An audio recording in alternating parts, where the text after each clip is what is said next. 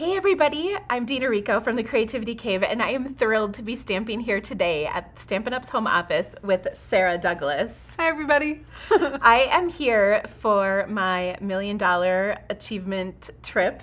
Yes. Visiting the home office, and it has been so much fun. I've already seen things from the new catalog, like a couple of new catalogs. I'm so excited about all of the fun stuff that's coming our way. And she can't tell you any of it. I can't. I signed away at least one of my kids. So it has been so much fun to be here. But one of the things I wanted to do was create a video from a card that I created out of our new annual catalog. But we have to put on our stamping lips if we're going to stamp. Yes, this is a Dena thing, right? Totally. Okay. You have to give your stamping lips on. Okay. Oh, that is so good. See, don't you feel better about filming now? Mm-hmm. Awesome. Okay. I'm ready to go. So I'm going to share with you this super cute card that I created featuring a new stamp set from our catalog called Beautiful Friendship. I love this stamp set because it has that watercolor look, and some of the shading and different textures show through in the stamping, and it's just so pretty. And one of my favorite things to do is show a card that features bright, happy colors with a touch or a pop of black. Oh, you're speaking my language here. Yeah. We're also going to use one of our new sets of dies called the Stitched Nested Labels dies. Say that 5 times fast. It's kind of a mouthful, but it's so awesome. It's worth the challenge. So this set comes with a bunch of dies, and they cut both negative and positive pieces. So we're going to use this label, but when you die cut it, it also cuts the negative, and you can see the little stitched dots on the outside as well. So it's kind of fun for making frames and window cards. But today we're going to use just the label. So Sara is going to stamp today for us under my direction, right? That's yes, what you said, because right? You're the boss today. Yes. Okay. She totally said I could boss her around. You can. I do feel a little weird about that. Oh, you gotta use the bone folder. There we go. Okay. So on our... Are we both stamping? So, oh yeah, we should both stamp. Let's do it together. Do we have enough paper for that? Yes. Okay, cool. Okay, so we're using Coastal Cabana, which is the color that lets us know God loves us. And our color combination is really pretty. It's kind of a bright, happy rainbow of colors. So I have Coastal Cabana, Granny Apple Green, Mango Melody, Flirty Flamingo, and Melon Mambo. So we'll start by stamping the background of our card. So we're going to use the hydrangea type stamp on the corners of our card to kind of carry this through the design. Also, this ink pad may need to be re-inked. It was in my office. It totally should be re-inked. But as you know, we don't judge here at the Creativity Cave, so it's all cool. It's all good. Okay. Good inking. Okay. Okay, so we've got Step that. 1, done. Done. Okay, now we're going to take our Whisper White layer, and we have a 3 3/4 by 5 inch piece of Whisper White. And I know this because in the first take of this video I cut it wrong, but when you want it done right, you have the CEO do it. So Sara cut it and now it's right. It's all good. Well, we hope it's right. Oh, it totally is right. I did actually test it before. Are we doing like a little? So we're gonna put just a little bit of snail on the back to hold it in place so that it doesn't move around on us. Oh yeah, and then I like to touch it a little so it's not too sticky. You can stick it like on your pants or something too, that's effective. Doesn't matter. Okay, no, Centered. it can be wherever. Okay, so let's ink up the big floral image. Is that like a rose, probably? I'm good with that. I'm good with big floral image. Yeah. Big floral watercolored images are the best. Okay, so where am I putting this? So we're gonna stamp it kind of in the lower corner, overlapping the label onto the background card stock area. So you put a little oomph into it. Yes, because... Oh, perfect. Good job. Okay. So I'm gonna ink it up really well. I missed part of my flower. Oh, you know. It's because this table gives. It does give a little. Actually, it gives kind of a lot. Yeah. Oh, yours looks way better than mine. Does it? You think so? Okay. I don't know. You got your side. I know, and then but I'm missing a little middle. spot there. What the heck? They asked if I wanted a piercing mat, and I was like, no, it's all good. Okay, maybe you know we what? need a Hold piercing on. mat. Time out. Okay, so we had a little trouble stamping. Partly because of the table. Yeah. We're going to blame it on the table. So, and not user error. So we'll just see. So pardon my, I've got to look over this to see if I can line it up. So one of the beauties of photopolymer is that it's pretty easy to line up. And what's nice about this image in particular is that even if you don't get it exactly right, it still works out pretty well. That is amazing. Snap stamping. right there. You know what? I kind of have a gift for this too. I can line things up pretty impressively most of the time. I always tell people that the secret to successful stamping is to stick your butt out, which is actually what I'm doing right now, and you did too, I noticed. Oh, that's so sweet. Yeah, there we go. And that's not cringy either. It's totally okay. Okay, so we have our beautiful image, but I wanted to add another one over in this corner too, so let's stamp one more. Okay. Here, I'll put the sample right here so you can have a reference. Oh, okay. I'm a little fly by the seat of my pants, so but I will follow instruction today because you are the boss. Okay. Okay. You're up. You're a good teacher. Thanks. There we go. All right, next up, let's take and put our rose in Mango Melody on here. I love the color of mango and Coastal Cabana. I could pretty much stamp just those two together on a card. And call it good. And call it good. And the other thing that I love is these bright, happy colors are so springy, and it's finally spring. Did you have a long winter? You had good weather coming into Salt Lake City. We did. In fact, I did not pack very well because it's been cold and rainy in Iowa the last week or so. And I kind of packed not cool enough clothes for the warm weather here.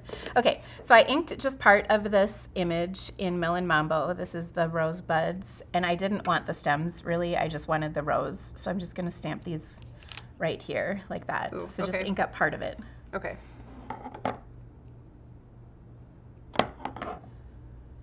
And on the top. All right. Yep. So it's like faux masking. Yes, because I'm actually a lazy stamper. I don't like to take the time to do all that. So, okay, now I think we need some leaves. And there's 2 leaf images in this set, which are awesome. So we're gonna use a couple different ones just to create interest. And so I like tucking them in different areas like that. And again, I love that the watercolor effect is so pretty on these leaves. And the other thing that's so great about this set is if you've never stamped before, it is so easy to work with. Because you're creating a background, really, right? Yeah. Okay.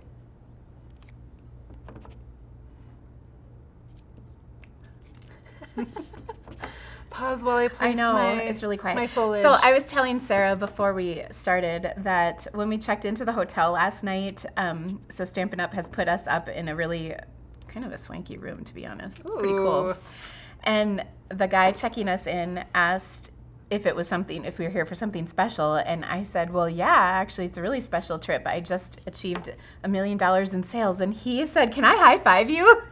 You're like, yes, yes, you can. Like, yep. So he was really impressed, but he had never heard of Stampin' Up! Before, so we need to do a little outreach. Now, granted, he was a 20-something guy, but still. There are plenty of people that don't know about Stampin' Up! So I schooled him. Well done. I told him all about how awesome Stampin' Up! Was, but he was really impressed, so that was kind of fun. So it is kind of amazing. My husband, as you guys know, works for John Deere, and today he said, you know, it's really impressive that you've sold $1 million in stamps, because that's way harder to do than like $1 million in tractors. This is true. That's like 3 and you're done of the big ones. This is a lot of paper. A lot of stamps, ink, a lot and paper. of stamps. Okay, so I added a few little filler images in, oh, I can move this over for you. That's okay. I'm In Flirty Flamingo. all up in your, whoa, personal space. Oh, do you want this pad? I think I'm okay. Okay.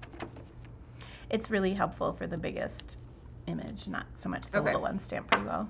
Okay, and then I'm gonna add one more rose up here just because it kind of balances things out a little. Ooh, I'm gonna go opposite. That's a good spot for it too. Good, Okay, good I'll choice. go up there. Yeah. Now yours is more balanced than mine. I'll follow your lead. Okay. All right. Now the other thing that I love about this stamp set is there's the little stamen centers that are designed to go inside the big floral image. So I'm going to use some black memento ink and just position these right inside.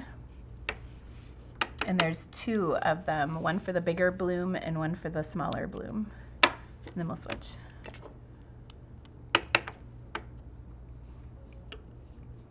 Doesn't really matter where you place these, No. right? Okay. It's easy. Okay. All right. Now, one of my favorite things to do is to take a card from kind of like awesome to like wow. Can I have that green pad though? Yes. Pineapple green. I needed one more leaf up there. Oh, do mine too. Okay. There we go. Yes. Okay. I love it. Now I'm going to do one of my favorite techniques, which is called spritzing. We're going to move our colored ink out of the way, but I'm just going to take a black marker and put the tip inside the cap and then just flick. And I do it with a bit of force. My gosh, you do. I love how you kind of like backed off and were worried about that. Okay, I got to try this though. Oh, yeah. Oh, see, I put got a little muscle okay, into okay, it. Okay. There you go. Get in there. Oh, I like that. Isn't that awesome? Yeah, okay. Okay, this is pretty I cool. like that a lot. All right, now that's really fun. Last but not least, well, actually second to last but not least, or so. Whenever I say that, then I realize there's like 8 more You steps. have more but steps. We're gonna stamp the sentiment, and I love the sentiments in this set because they're so much fun. And this one says, "So very happy to know you." There's also birthdays are the best days. I love our beautiful friendship and a very big congratulations and best wishes to you. But this one is the best because this is a happy card for sure. And I love the sentiment. It's just And perfect for happy mail. Like it Yeah. can go any time of the year, any time of the week. It doesn't matter. It just shows up and puts a smile on Absolutely. someone's face, right? Exactly. That's the best. Okay, so the next thing I wanted to show you, and this is pretty cool. I've shown stamping spritzing several times, but I wanted to show you how I make the concoction. So I'm taking a Stampin' Spritzer, which these come in a 2-pack, and then we're gonna use some of our Champagne Mist shimmer paint. And I'm just gonna put a dollop in here, roughly the amount, like the size of a pea. I'll just kind of pour that in. And it's okay, this is not an exact science. So if you don't but get it- not a lot. Like yeah, you you don't, don't have need to fill much. up the bottom. No, not at all. Okay. Like a 1/4 of an inch at the most. Okay. Then we're gonna add to it some isopropyl alcohol. This is 70%. You don't want anything more than this because it tends to glob up and clump, and you definitely don't want that. Now I fill it just about to the top, and it did drip a little, but we were prepared this time, so that was Yes, good. we were prepared. Okay, then I'll put the cap on, and then we'll shake this up. It might have oozed a little if I could have that back. Just saying. Okay. You wouldn't be a stamper if you didn't have inky fingers. Yeah, I do have inky fingers, but okay, I might have filled it too full, but I think we can get it shaken up here. All right, so this creates a really cool mist. And I'm just gonna Glitter my floor. glitter the floor again. Okay, and I'm gonna spritz this. Do you wanna try it? on Yeah. yours? Okay. So I'm holding this 12 to 15, 18 inches and just doing a couple spritzes. And then it like makes it a magical shimmer, happiness, lovely, beautiful effect. So just make sure it's not pointing at you. That's a really good tip, actually. Okay. There you go. I love that. It's super fun. All those colors just went I know, it makes everything more vibrant. vibrant, intense. Okay, so we'll pop off our little When it dries fast because it's the Yes, alcohol, huh? that's the best part, is it does dry quickly. So we're gonna pop our label off and flip it over and then use some dimensionals to pop it up because everything's better popped up. It's our video, we can take as long as we want. All right, so our card is so fun. I love this. But what I wanted to do is kind of cover up some of this white space at the top. So I have some of our beautiful black satin ribbon. And one of my favorite things to add to a card is black ribbon because I think it just makes everything pop. But you know what? We should probably adhere it to that layer. Do we have an extra? Oh yeah, it's over there. I don't know if this is the No, right is that the right size, though. one? Oh, it is the right size. There we We're go. all good. It's Okay, all we're good. Okay. Okay, so I'm going I've to got adhere one, you've got this. one? Yep. So I've got a Granny apple. Granny Apple Green. It is 3 7/8 by 5 1/8. That grid paper has a ruler on it and it rocks because then you can figure it out really quick. I love having just that little skinny pop of color. And then we're going to tie it with the ribbon. Okay.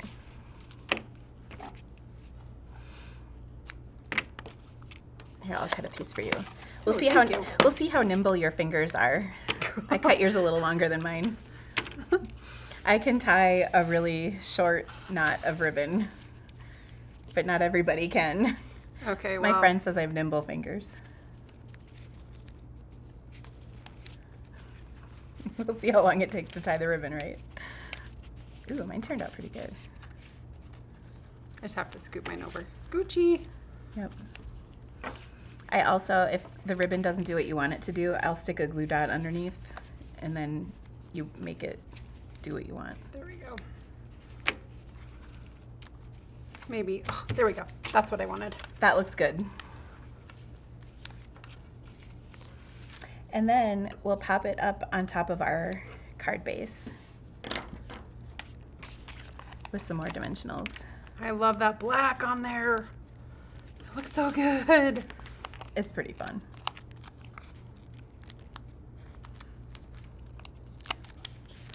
So I hope you guys are really excited about the new catalog. This is for sure, in my 20 years, this is for sure the best catalog we've had. It's pretty awesome. And this is one of my favorite sets in there. Okay, I'm catching up. Good job, Sarah. Ah, look, we have to show our cards. Okay. Don't we just show them here? Yeah, but I just think we should get in Oh. it too. See? So thank you guys so much for stamping with Sarah and I today. It has been so much fun. And if there's any of these supplies you'd like to purchase, please consider shopping through my online store. You can see links to the supplies we've used today in the description of this video. And don't forget to subscribe to my channel by clicking the little subscribe button. It's probably right about, oops, where's my finger? Right there. We'll see you again soon. Bye. Bye, everybody.